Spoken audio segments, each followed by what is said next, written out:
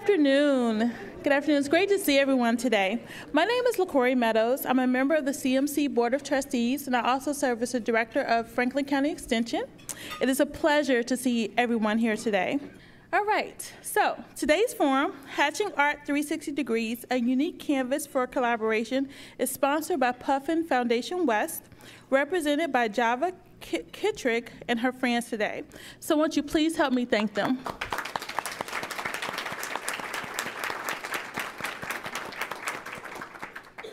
We learn more each day about how thriving communities rely on the arts to stimulate and fuel local economies.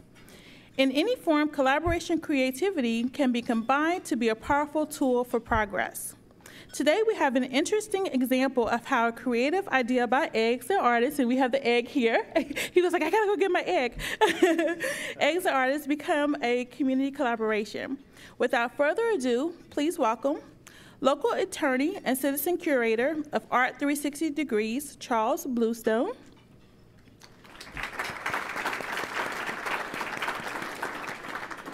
Dean of the School of Design at the Columbus College of Art and Design, Tom Gattis.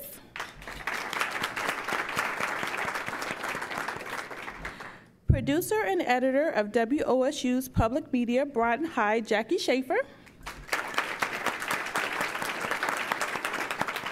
And last but certainly not least, Professor Emeritus, Arts and Policy Administration at OSU and former director of the Ohio Arts Council, Wayne Lawson. Wayne, the stage is yours. Thank you. Emeritus for life. Pick a job. Just put it on the card. What's Wayne doing? He's emeritus. Before we start, and I love the title of this. There were so many ways to introduce hatching. You know, we could have cracked up. I went through all of this list, and I thought, don't go there. It's not good, because that will give Chuck ammunition to start some other project, and we want to just stay with this. Let me start by reading a quote by Aaron Copland, and you know Aaron Copland. And it's a good way, I think, to jumpstart the conversation, and for all of you to begin listening to certain words that flow through these conversations. He said some time ago, perhaps the answer to why a man such as myself composes is that art summarizes the most basic feelings about being alive. Just as we look to 18th century works to try to experience that time, our arts mirror the whole atmosphere of the present. By reflecting the time in which one lives, the creative artist gives substance and meaning to life as we live it. Life seems so transitory. It is very attractive to set down some sort of permanent statement about the way we feel, so that when it's all gone, people will be able to go out to our artworks to see what it was like to be alive in our time and our place, the 21st century. An important statement, I think.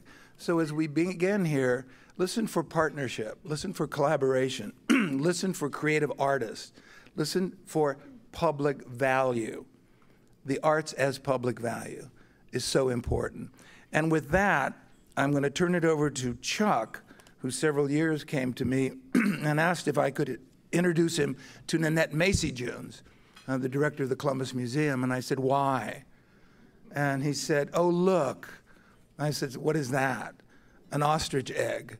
And I thought, should I make the introduction, not make the introduction? You know? Why are you carrying around ostrich eggs? And with that, Chuck said, go. Thank you. They're an incredible device that sparked imagination from 48 artists from across Ohio, and today, a part of the Art 360 Degrees Contemporary Art Hatching Across Ohio exhibition, which is incredibly touring 5 museums across the Midwest. And it's on view at the Columbus Museum of Art through August 14th. And then it moves on to Massillon, to West Virginia, etc. In 2007, I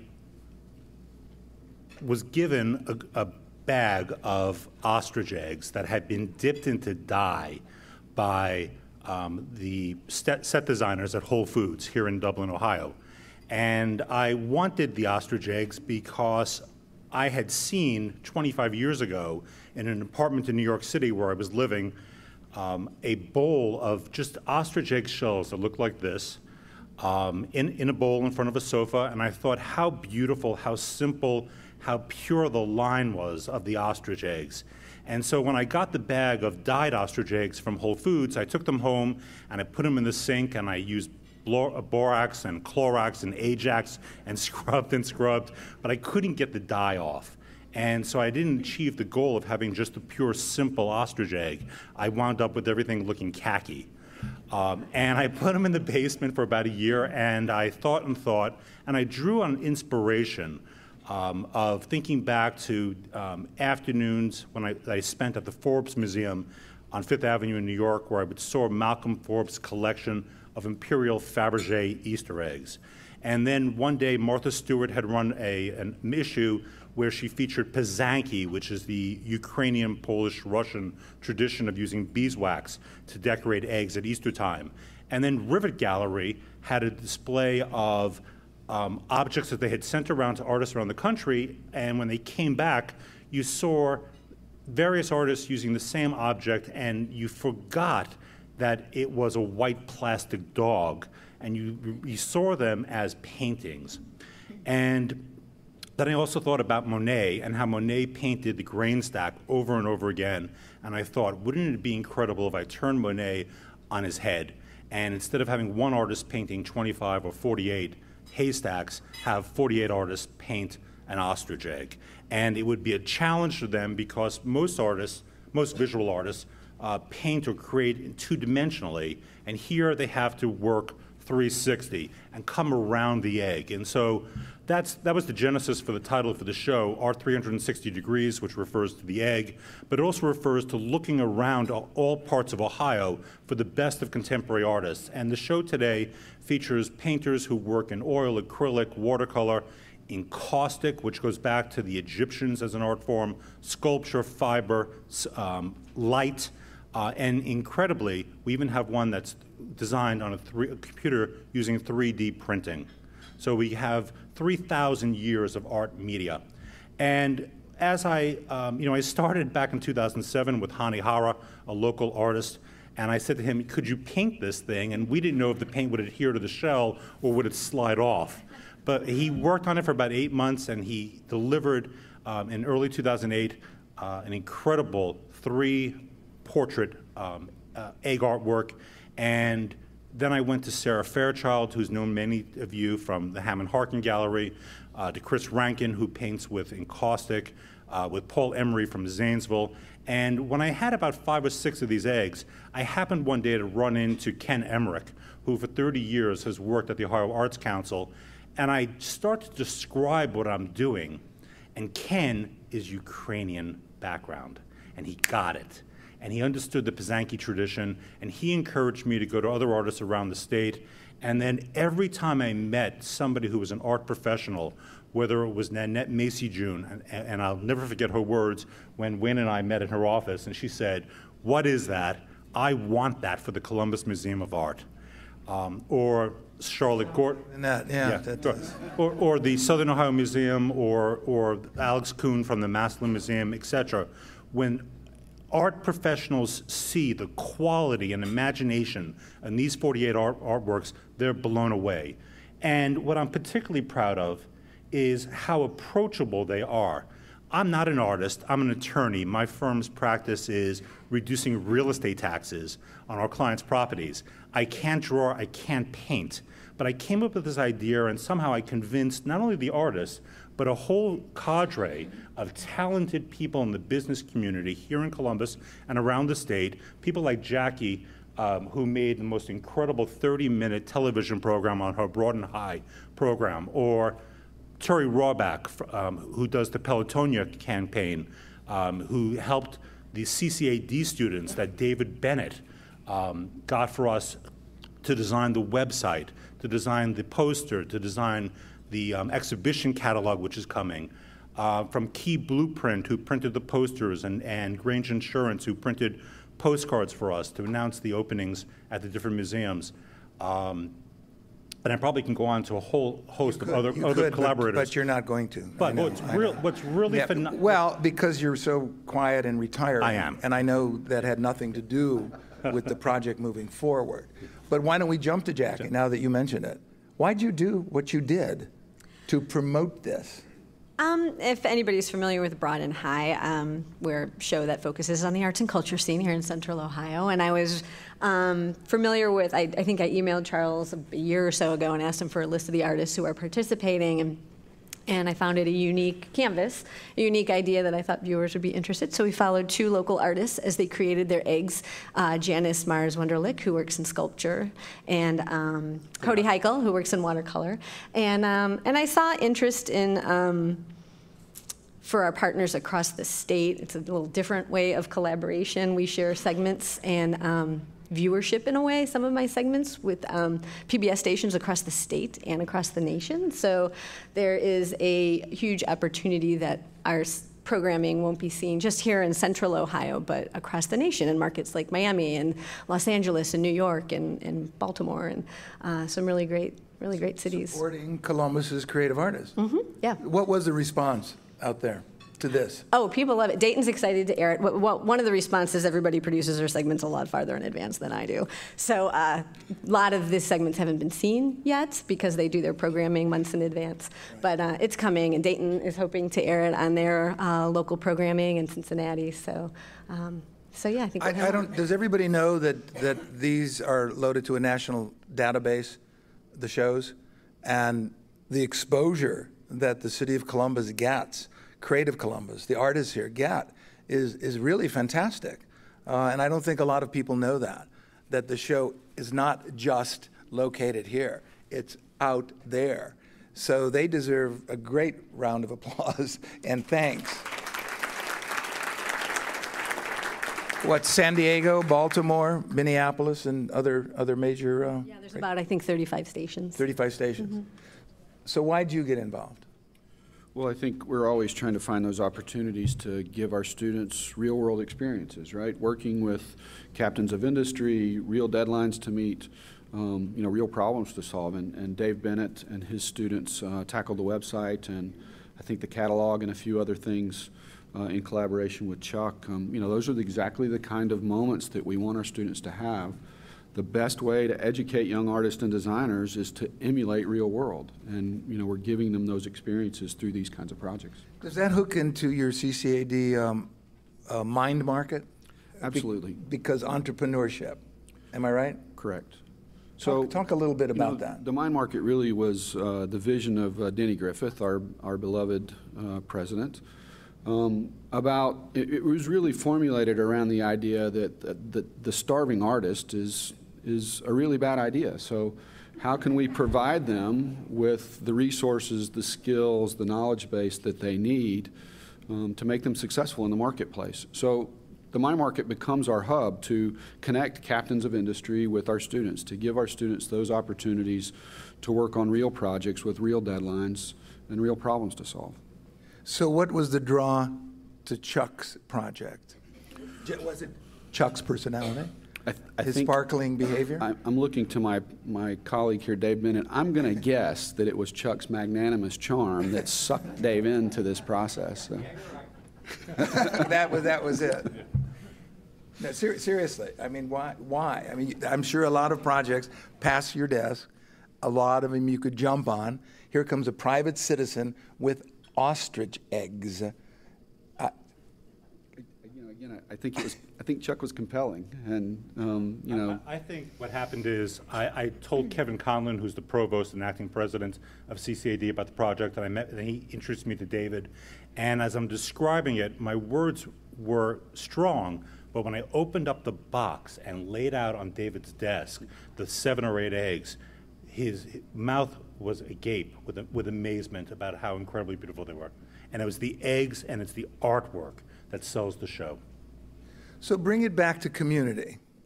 You're talking about collaboration. You're talking a little bit about PR, marketing, entrepreneurship, and along comes private citizen to do that. What's the benefit to Columbus? Why should we sit up and take notice and say, this is good stuff for the community. Why? So I think the idea that art is about culture, and culture is about a city, and a city that has a vibrant arts culture attracts others, right? It brings in businesses, it brings in visitors, it brings in relatives. It helps to create an environment that people want to be in. And we have a saying at CCAD, where CCAD is successful, then Columbus will be successful, and where Columbus is successful, then CCAD will be successful. And these are the kinds of things that intrigue people to come and be a part of our community. Jackie? I would think, at least in regards to the eggs, that it's a very approachable subject matter that a lot of people can understand. I might not feel smart enough to walk through the Picasso exhibit or understand. Yes, you are. I know, but I might not. It's opening June 9th. But I feel like, and I know Charles says this, that children react to this medium, and I find it compelling. People look at it and we all think, like, maybe I could do something like that. And it's an object that we're all familiar with, and I think we're fascinated to see all of this talent in Central Ohio, or across Ohio, that it does fabulous things, and I think it causes me personally to reflect what would I do with that egg if I had any artistic talent. Well, no, I remember seeing those 7 or 8, and my response was, you have to be kidding. They're beautiful, but I couldn't put it together. I think you spoke more eloquently to it, the simplicity of it, and the fact that more people probably understood it than I did. And also for me, it was because a private citizen took up the cause of supporting artists. And I think that's what sparked my attention. Here comes this guy who's an attorney, and you think, attorney doing this on his own, trying to gather up, going from meeting to meeting to meeting, and I can honestly say rejected sometimes. I saw the rejection, and continuing to do it.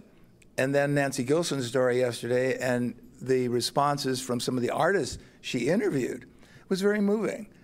They were very involved in this process, and it was happening in Columbus, Ohio. And I think too often we forget that when we talk about art, we leave out the individual artist, and we talk about the institution. And in every institution, they're about the individual artist. But it's so easy to put individual artists aside because they present controversy. Oh my God, they're on the edge. There are states that cannot provide by law grants to individual artists. It's against the law to give money to individual artists through a grant. Who knows how they're going to waste it? It's true. And here comes Chuck, tootling along with that box of ostrich eggs, spending all that time to put this project before all of us. And I think that's part of the draw when you start to talk about collaboration. And Chuck, you tell a little bit about how difficult it was. We're hearing the success story now. Well, I can remember a Saturday where I spent 9 hours on the road driving to Archbold, Ohio, which is, if you've never been there, it's far, far away. And the road never seemed to end. And Archbold always seemed to be another half an hour, 45 minutes further down the road. And I met with a magnificent artist who makes glass marbles. And they are incredible. Not the kind that you shoot on the street, but the kinds that people pay $8,000 for a marble. And I went to him and explained the project and explained what I was trying to do to promote the arts in Ohio. And I then told him that there is an honorarium that I paid to every one of the artists, $200. And when he heard that, I knew that was the end of the conversation because he was looking for $20,000 or $30,000 for these marbles, and that wasn't in the budget. Every one of the artists was treated by me equally, the same, whether they were the 20-year-old CCAD student Kyle Bogenreit or the 75-year-old Will Reeder, who did this incredible artist self-portrait of an artist coming out of his shell that you can see at the museum, including I had a unique experience where Henry Adams from the Cleveland Museum, Henry was the chief American art curator, introduced me to Audra Squatis, who's a Lithuanian-born but now American artist living in Oberlin. And she typically paints conceptual paintings in yellow and blue. And when I visited her in Oberlin, she ultimately made a collage egg using a musical score that is called out for its magnificent artistry by everybody. She introduced me to her husband, John Pearson, who I wasn't expecting to meet that day. And it turned out that John was roommates in London in the 1960s with David Hockney. And John had 150 museum exhibitions around the world, and his paintings sell in the six figures. And he made one, and when I told him he got $200, he kind of laughed.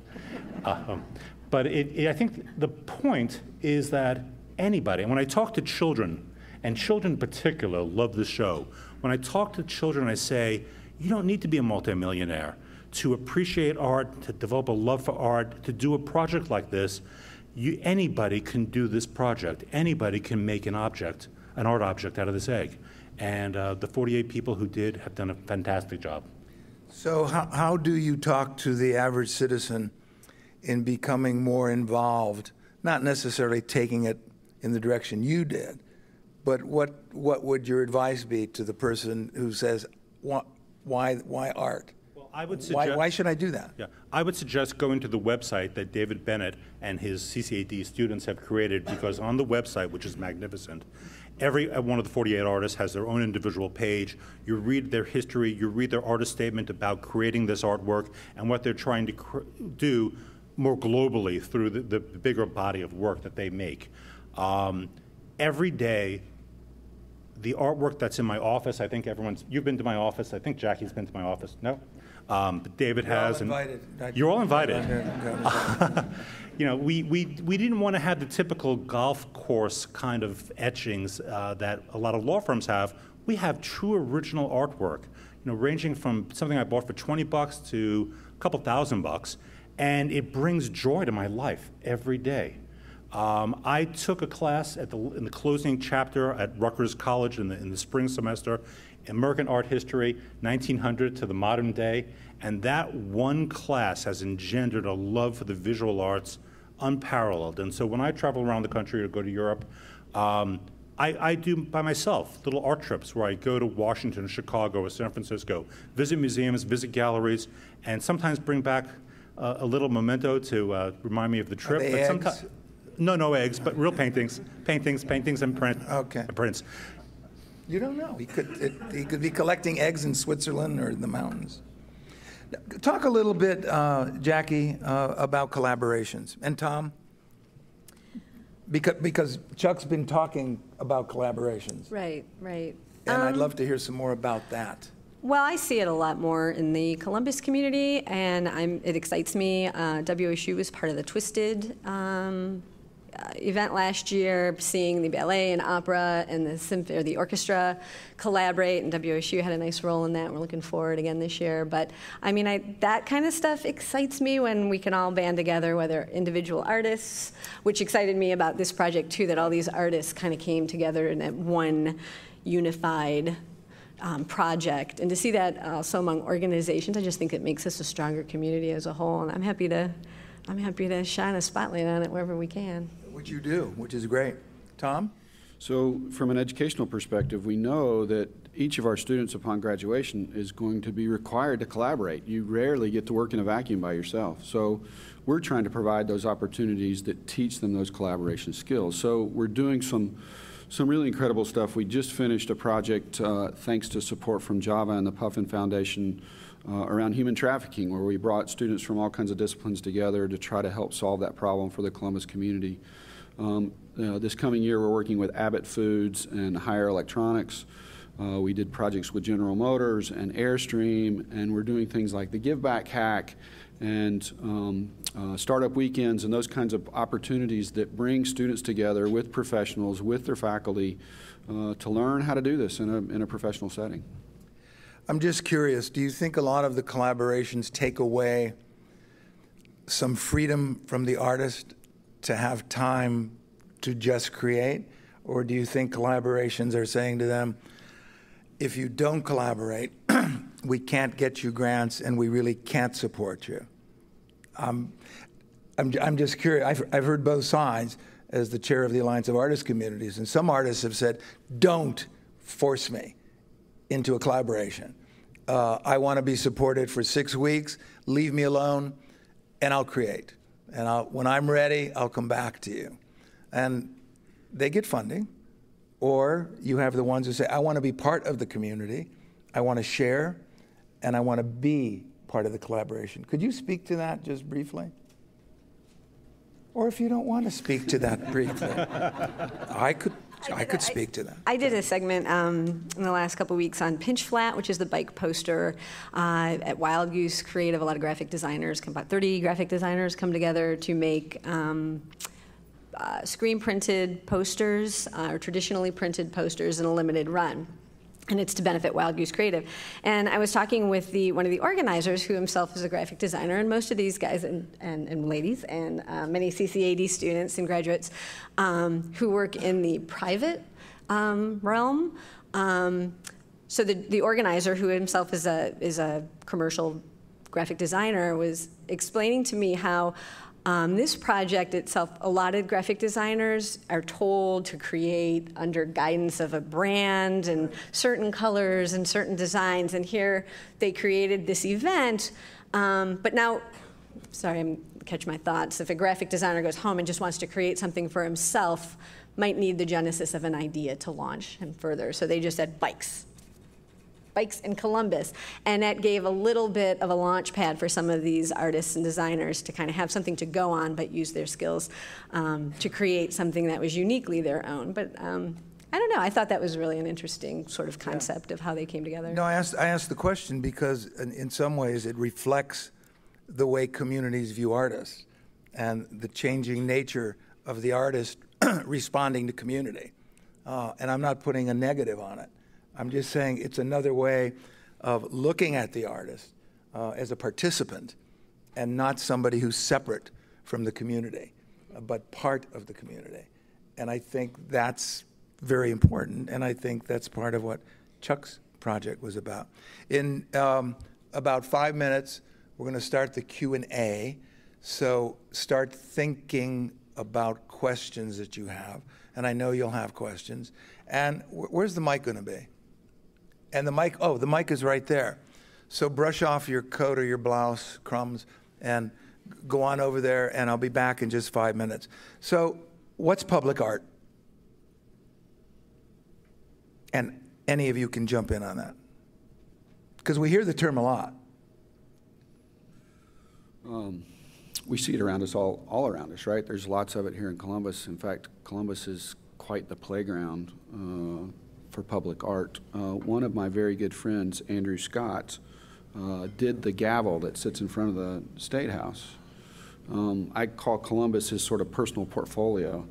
Lots of stuff over in the King Lincoln District, and really a wonderful sculptor. But you know, is it about that idea of evoking some response from the public, or is it merely for enjoyment? Jackie? I love the gavel. It's my second favorite piece of public art in Columbus. The first is the deer along the riverfront by Why is it important? If you think it's important. I mean, I do think it's important. I don't think Columbus has enough public art in the traditional realm of definition of that word. I wouldn't call it, I wouldn't think it's a playground. I think we could do better. Okay, I Chuck? don't know how to do that, though. Well, public art to me ranges from Tilbury Garden with its beautiful recreation of Seurat's painting Sunday afternoon on the island of Grand Jade, to the murals that change every 3 or 4 months up in the short north, and it adds to the environment. I think that GCAC's slogan, Columbus makes art, art makes Columbus, is dead on point. Why do you think there's not much support for public art? I mean, most people in this room are linked in some way, probably, with art or the art world, and would pass public art stop, discuss it in some way. But is this the majority to whom public art speaks?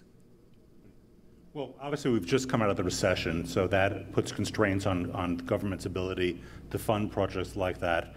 Were I on city council here in Columbus, I would mandate that all of the new development that's occurring downtown, that some portion, whether it's 1% for the, should go to public art to enhance the environment in which we all live.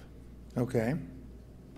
Tom? I think communities have to make it a priority. And whether that starts with the government or whether that starts with private funding, somebody has to step up and take the lead and make it a priority. And Chuck's idea there that new construction should have a percentage is a great way to get that going.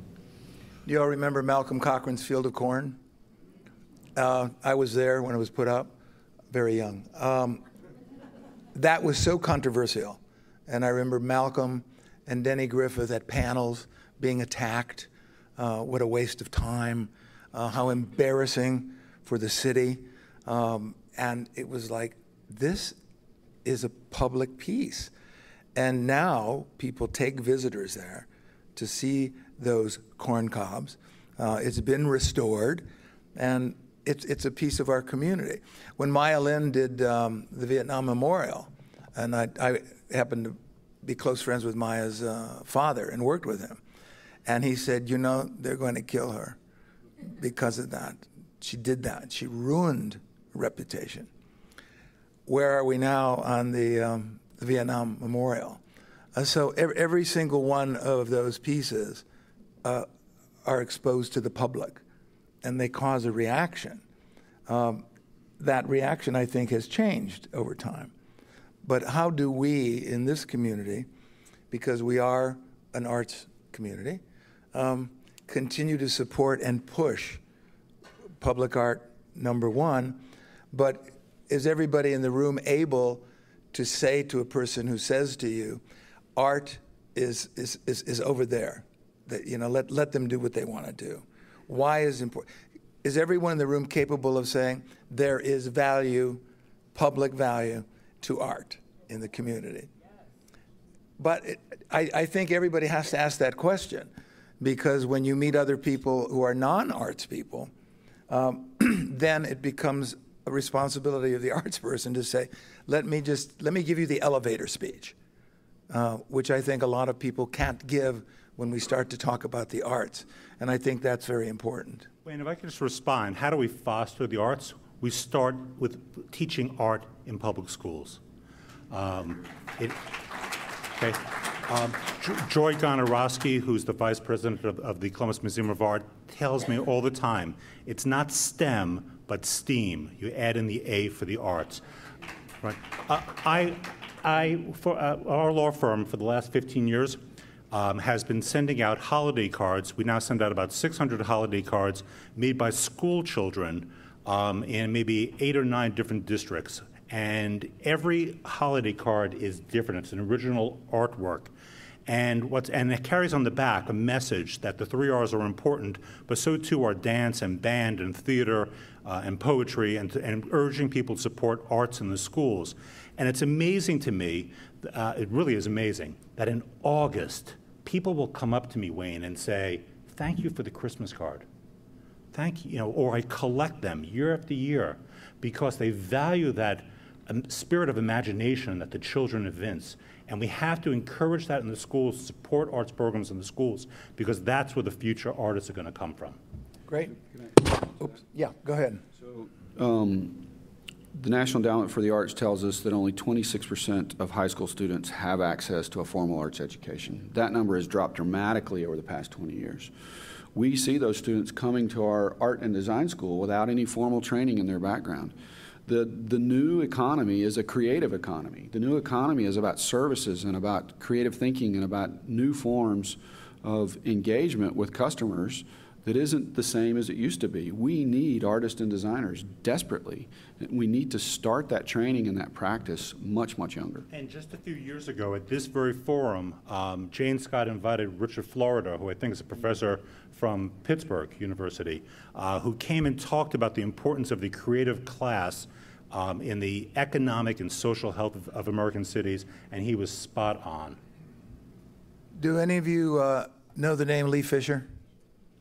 Formerly involved in government and now the head of CEOs.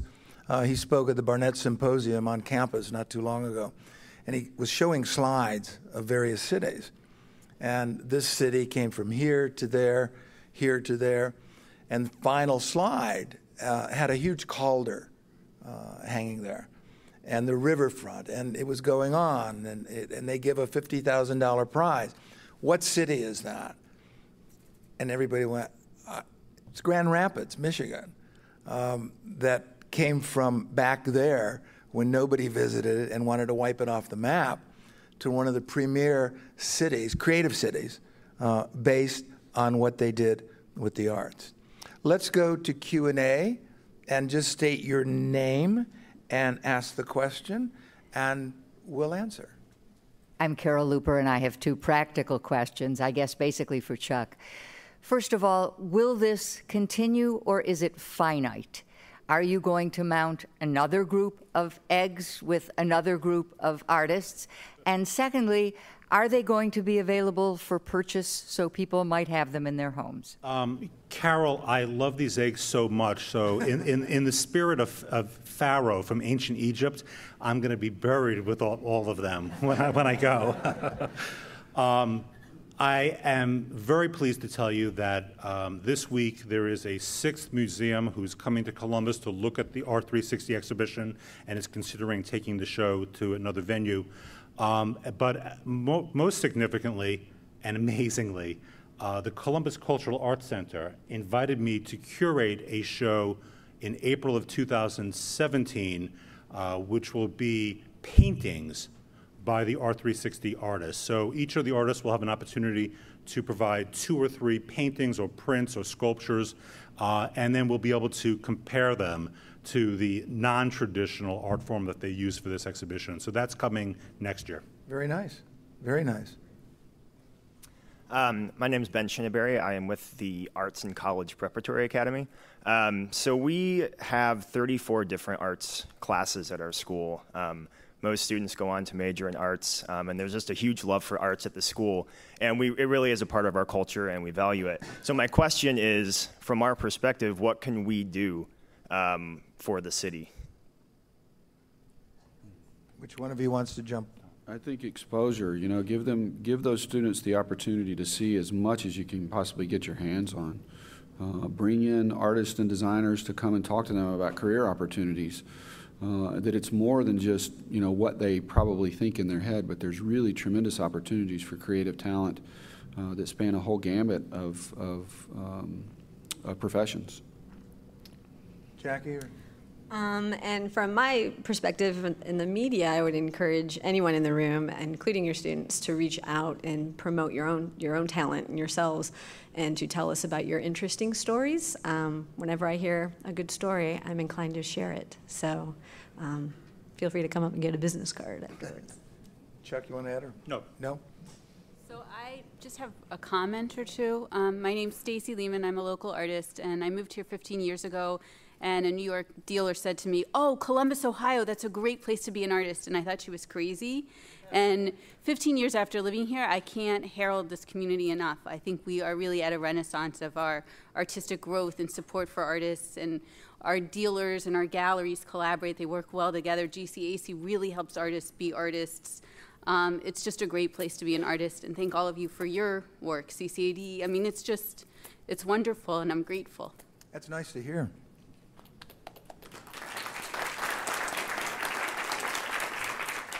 Who are you, madam? Oh, I'm sorry. Rosa Stoltz. A pleasure to be here with you today. I have to be cheeky, because that's my middle name. This is an egg, yes? The ultimate collaboration from a marketing point of view would be, where did this egg come from? And how did an ostrich egg start a project? I mean, if we took these eggs to the zoo and asked the ostrich eye which they thought was the most magnificent egg, what would the answer be? I know it sounds a little cheeky, but how do they stay whole? Now I'm being at the five-year-old level. Right. So my question is, does the object, before it becomes a work of art, have a life that's connected to art in a different space? Okay, so that's number one. Number two, darn it, I wish you could have brought a screen so that we could have seen up close some of these pieces. This is about the visual part of the project as well as other things. Rosa, when you're going to leave here, I'll drive you to the museum.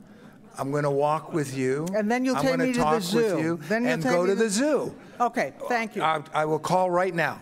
Thank you. Okay. But seriously, you want to answer that? Well, the original eggs came from Whole Foods, and then I bought a couple on eBay.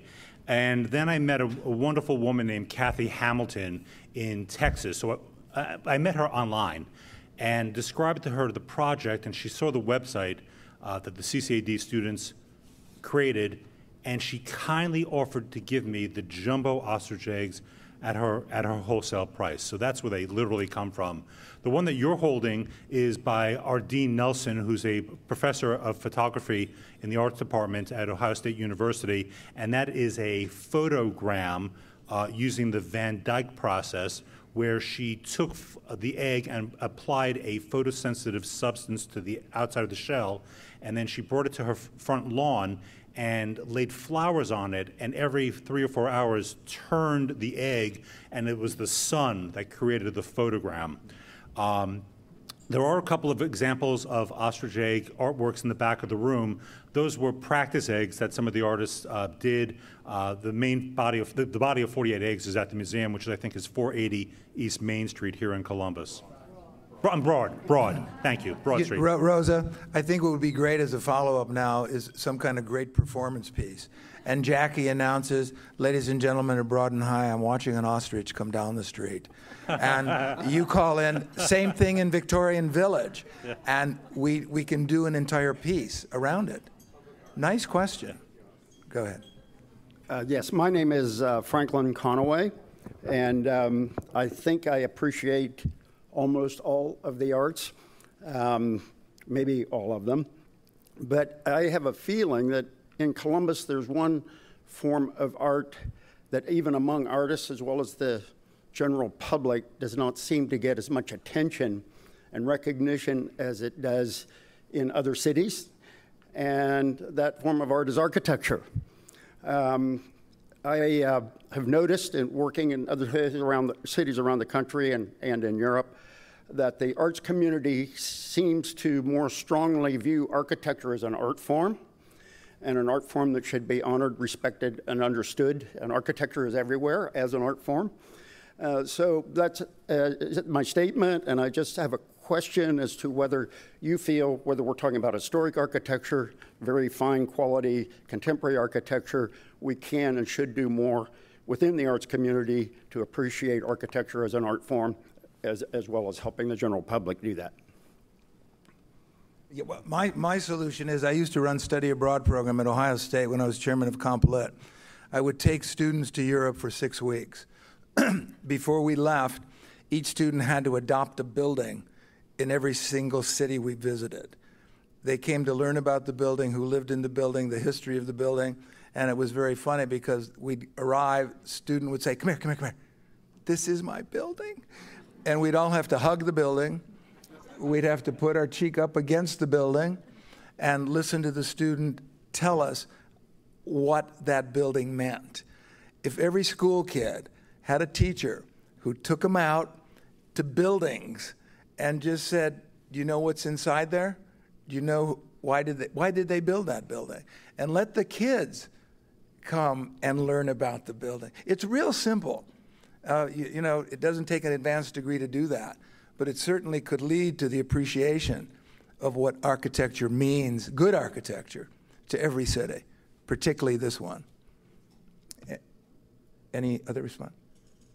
So I've also done quite a bit of travel abroad with my students, and one of my fondest memories is at the Sagrada Familia in Barcelona, Antonio Gaudi.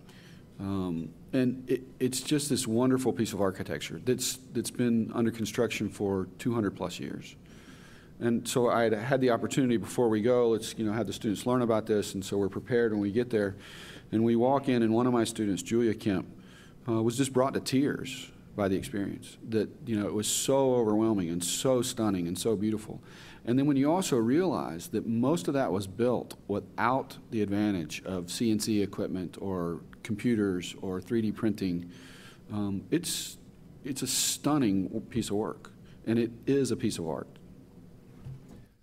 Let's summarize, and let me just throw out the word partnerships, collaborations across disciplines in Columbus, Ohio, right now. Magnificent. Name something. Puffin Foundation. I had an opportunity years ago to quickly meet Jaffa Kittrick, who heads up the Puffin Foundation West, which is involved with social action, and through the auspices of the Columbus Metropolitan Club and R360, we've gotten to be better friends, and I've gotten to know more about the Puffin Foundation, and it's just a wonderful organization. Great. Jackie? I would say I'm in awe of our spaces, our physical spaces. That kind of maybe goes to architecture a little bit, but we have, not only do we have beautiful museums, but we have some really stunning galleries. Urban Art Space is one that I think people should be encouraged to go to, just to, I don't know, breathe in their presence. So, and then I think there's a lot of under-recognized, I don't know if that's the right term, of performing arts and music, which maybe doesn't always, it always takes sort of a backseat to the visual arts. So. Okay. Tom? I encourage you to come to the Columbus College of Art and Design. We're doing all kinds of really wonderful things, and if I can put in a couple of plugs, Columbus Film Festival happens every spring, is now a part of the CCAD, and we had our inaugural Chroma exhibition, The Best of CCAD, just a few weeks ago. Probably 2,000 people showed up to see that, which was really incredible. We hope to see that grow to more than double that number. So. Wayne, can I just point out that on the R360 website, if you look under the Shop tab, you'll see that there are some posters for sale, which have details of the 48 artworks as well as the forthcoming exhibition catalog. And with the support today of Jane Scott from the CMC and Nanette Macy-Junes from the Columbus Museum, anybody here in the audience today who makes any contribution from $1 on up to the Columbus Museum of Art to support the R360 project will get a poster for free. So please see us at the back of the room after the forum. If you have not seen the eggs at the museum, get over there and see them. Also, next Friday, the Pizzuti Collection opens a collaboration with Patricia Dominguez from Santiago, Chile, fabulous artist. The Columbus Museum will be opening on the 9th, the Picasso, in collaboration with the Barnes in Philadelphia. Also most incredible. Lots of collaborations in the city. Take time to find them. Go on up to somebody and say, I support individual artists in Columbus, Ohio, because it has value.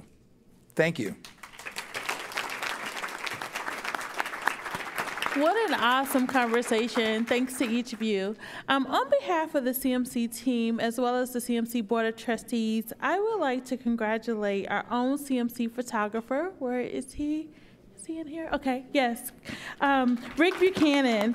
He was chosen out of more than 1,000 artists to exhibit at this year's Arts Festival. So congratulations. We're so excited for you. Great job. Can't wait to visit your booth. Okay, so I hope that you enjoyed today's forum. We encourage you to continue the conversation with coffee and cookies in the back. You can view and share today's forum and all of our forums on CTV Columbus Television, on WOSU and PBS affiliates statewide, through the Ohio channel, and anytime on CMC's website via YouTube. Please help me thank our sponsor, Puffin Foundation West. Thank you, Java. And our speakers, Charles Bluestone, Tom Gattis, Jackie Shafer, and our wonderful moderator, Wayne Lawson. And thanks to all of you for being here. We look forward to seeing you at CMC again soon. Have a great afternoon.